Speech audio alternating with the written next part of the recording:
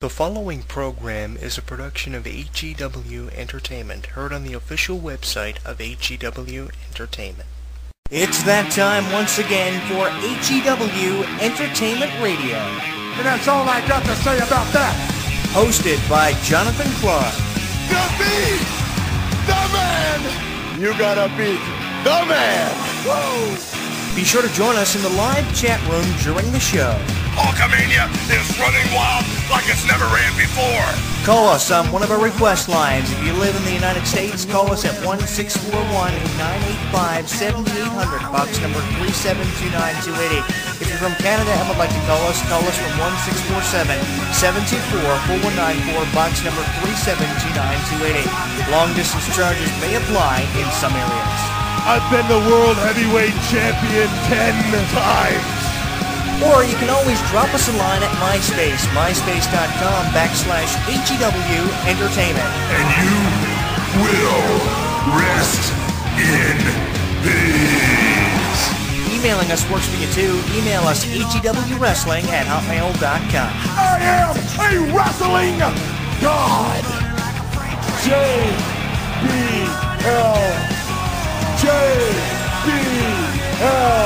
And now, without any further ado, here is your host of HEW Entertainment Radio on the official website of HEW Entertainment, Jonathan Clarke. The champ is here.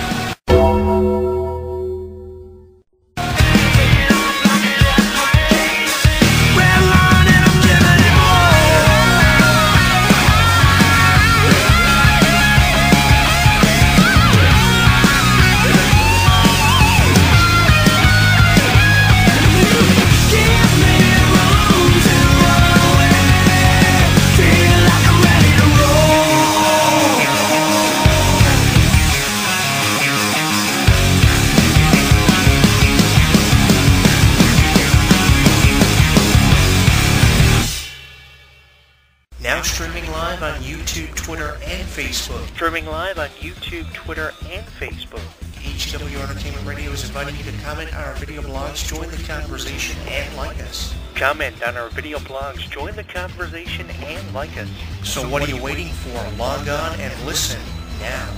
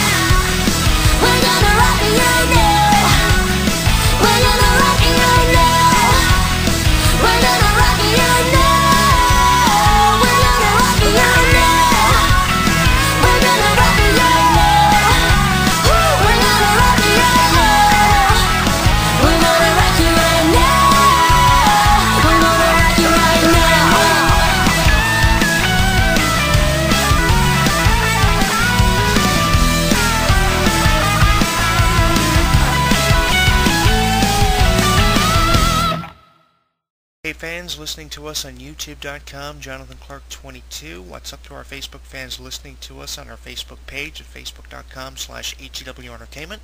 We invite you to join the conversation on our Twitter page at HEW Entertainment, Jonathan Clarke 1, where you can also hear the show.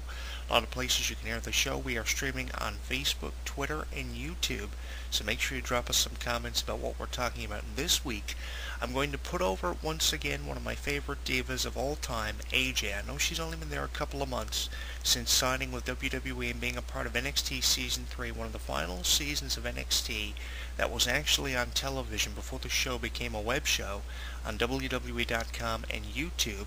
Speaking of YouTube, a lot of stuff happening on YouTube, everything from the streaming of the WrestleMania 28 press conference to the messages going to be posted by The Rock and John Cena just a couple of days before, matter of hours before that big once-in-a-lifetime match happening at WrestleMania 28. So you guys got a lot of stuff happening on YouTube, everything from the WrestleMania press conference, streaming both on YouTube.com and the official website of WWE. The all-new WWE.com just threw up a video blog on the all-new WWE.com and the revamping of that website just in time for coverage of WrestleMania 28. You have the messages coming from John Cena and The Rock just a couple of days, a matter of hours before their match at WrestleMania 28.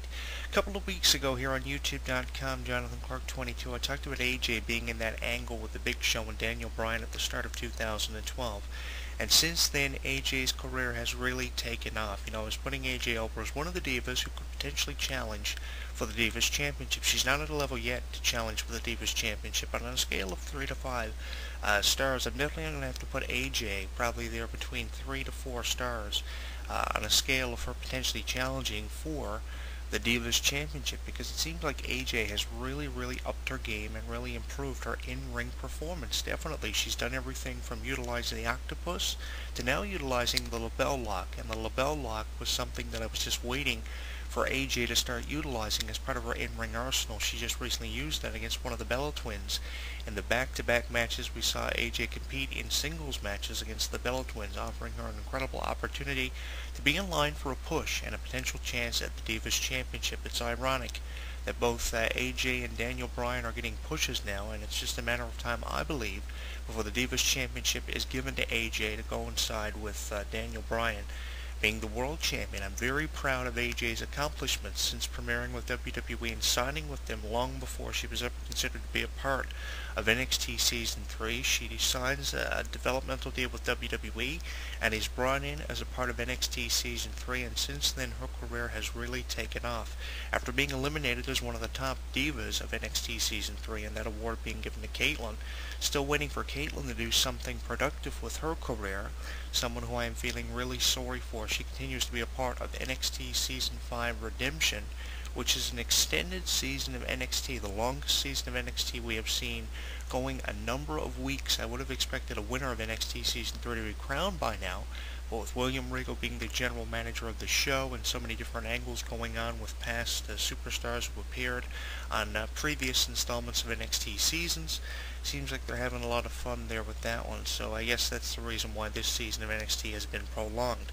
Upon signing a deal with WWE and appearing on SmackDown for a number of weeks as part of a tag team with Caitlyn, AJ appears on numerous NXT editions, including the finale of NXT Season 3 and a number of NXT Season 5 Redemption shows in matches against some of the former NXT divas who have been appearing occasionally on the show. We've seen her compete against everyone from Maxine to a number of other divas. So it seems like AJ is still getting a bit of TV time, and if not TV time, she's appearing on web shows for WWE. So it's nice to see AJ getting a bit of in-ring time. She's being put over more and more consistently than Caitlyn. A number of WWE divas I would love to see inside of the ring more. Oksana is one who really needs to improve her in-ring performance. Definitely more of a valet type of thing for Oksana has been developing, with SmackDown General Manager Theodore Long the likely candidate to win the 12-man tag team match at WrestleMania this year.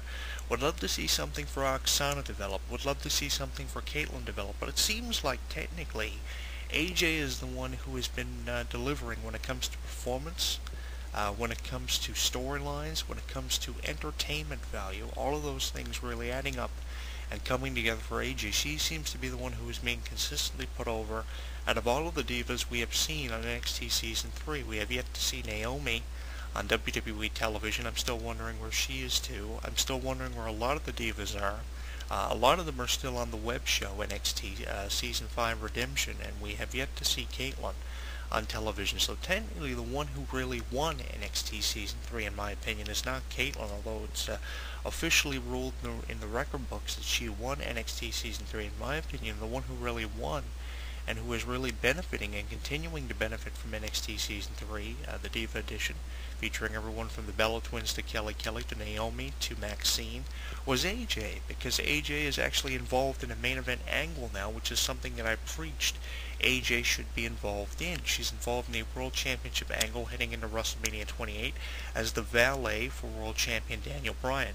He's not the most entertaining World Champion. A lot of people love him, a bit of a mixed reaction for Daniel Bryan. A certain portion of the audience love Daniel Bryan, a certain portion of the audience hate Daniel Bryan.